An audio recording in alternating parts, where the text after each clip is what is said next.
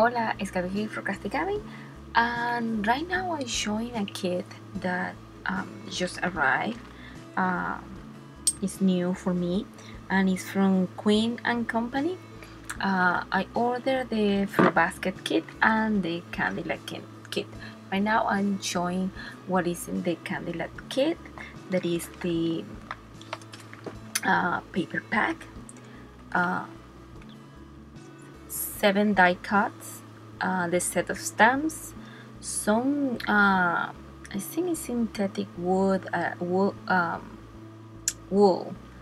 I really don't know if it's synthetic or not, but the colors are very nice. They also have all the foam double side for the shakers and the shakers elements.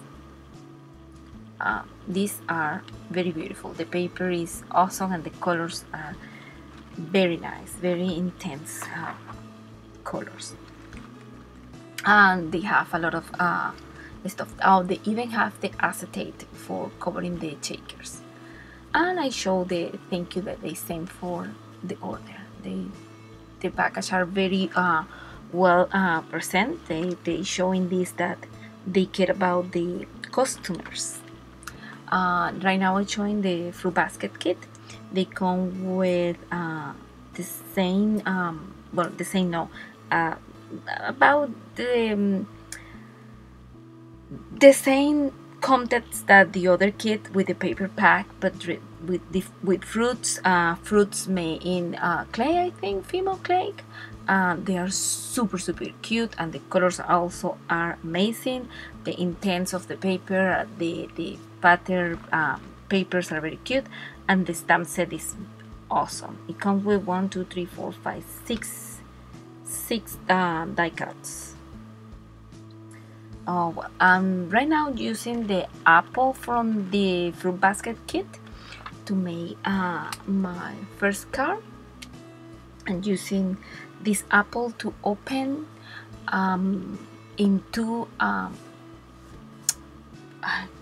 I forget all the words suddenly, to cut this into cardstocks in white. Now I'm going to cover the apple with the acetate, and I'm going to color the acetate with my window paint in red, brown, and green.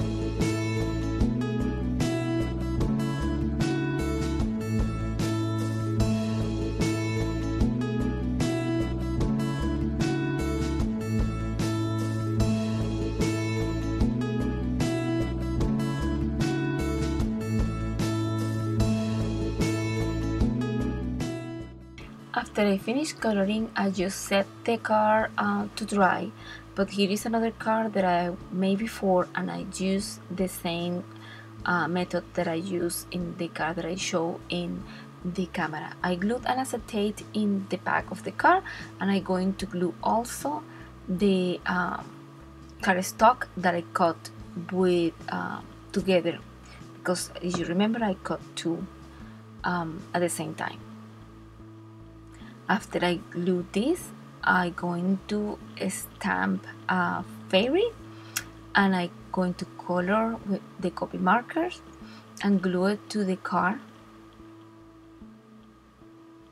and add some details with my white gel pen. I'm showing right now the card is see-through, and it shine with the light. I was thinking that it would be good if we can hide in the back of the car Chevy light. I think that's the name of the lights. I'm going to try that soon. We'll see. As you see here, I'm adding the details to the fairy, and I also going to stamp the sentiment that is say you are awesome all the way to the core. And I'm going to add in the inside of the car behind the apple a little mouse that I colored previously with my copy markers also, and I'm going to add it in the window, and you will see through the apple. You will see the mouse through the apple. As you see here, I made my car base that is 5.5 by 4 3/4, but I did the fold in 4 1/4 to have the A2 car, and I do glue the and I glue my panel to that to keep the window see-through in the car.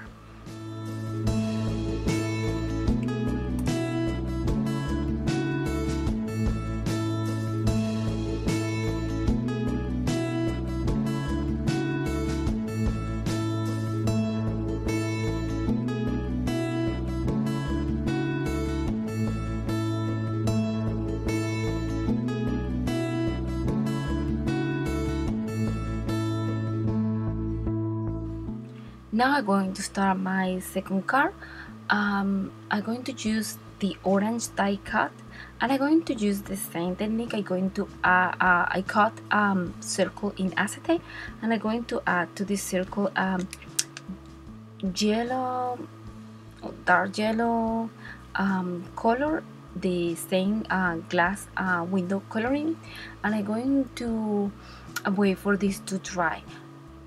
As you see here, it's very like chunky and sticky, but when you let it dry, it's going to flat a little bit more. I preparing my card panel and grab a slide of orange that is from Paper Smooshes. This and then stamping in orange, and I'm also going to stamp some details in dark green.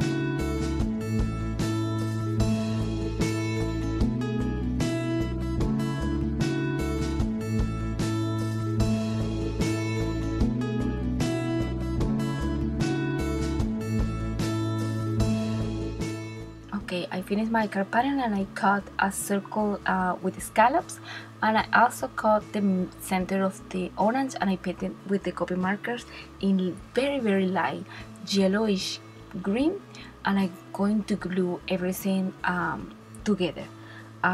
First I glue the scallop circle, and then I glue the front of the orange in the acetate, and then I glue the whole thing to the car. As you see here, I add in the sentiment in a piece of vellum, and I'm going to use my white embossing powder.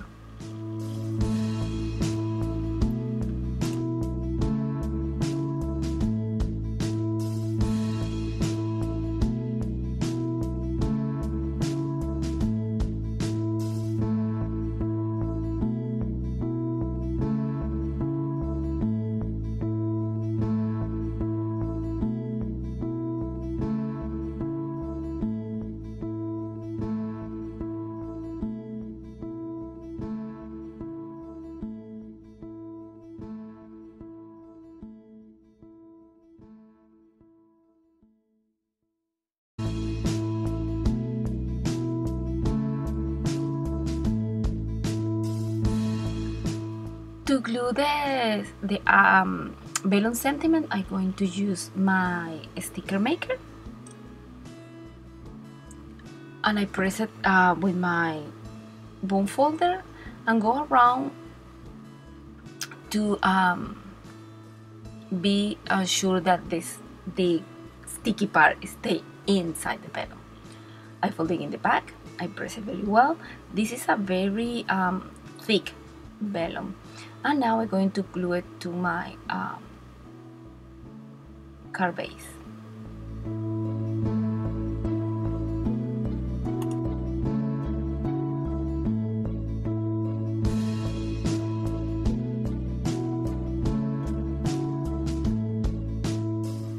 And now I'm going to add to the slices of orange a little bit of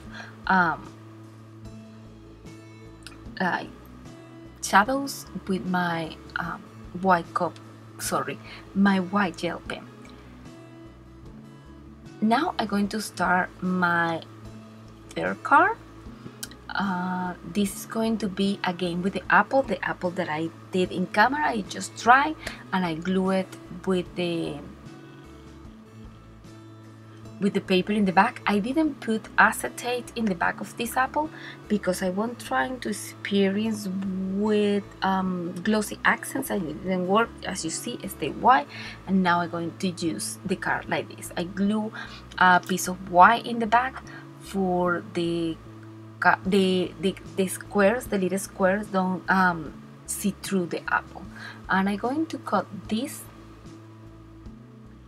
a little bit smaller than the A2 card size is, and after that I'm going to stamp the sentiment in black embossing powder, but in a vellum also, but it get lost in the pattern paper, and I decided to glue it in a piece of white cardstock. I also going to add heart. I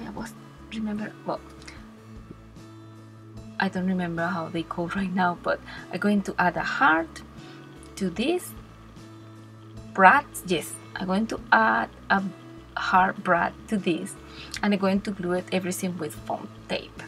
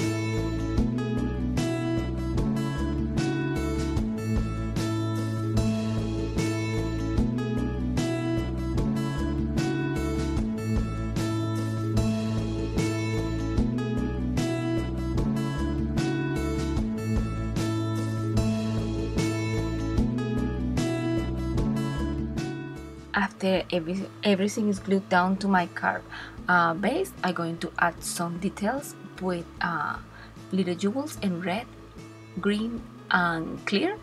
The clear I just added in the app, and as you see here is the other two cards, and here are the 3 cards that I made for this video.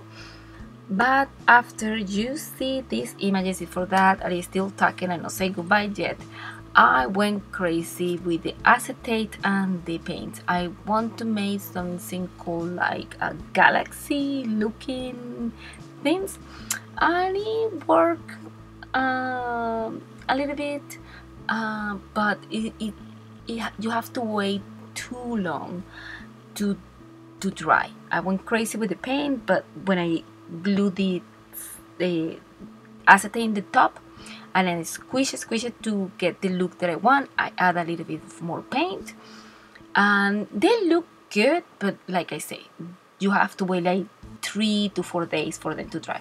Maybe I would do a video using this galaxy scene and see how they look. Well, thank you for watching my videos. Until next card, goodbye.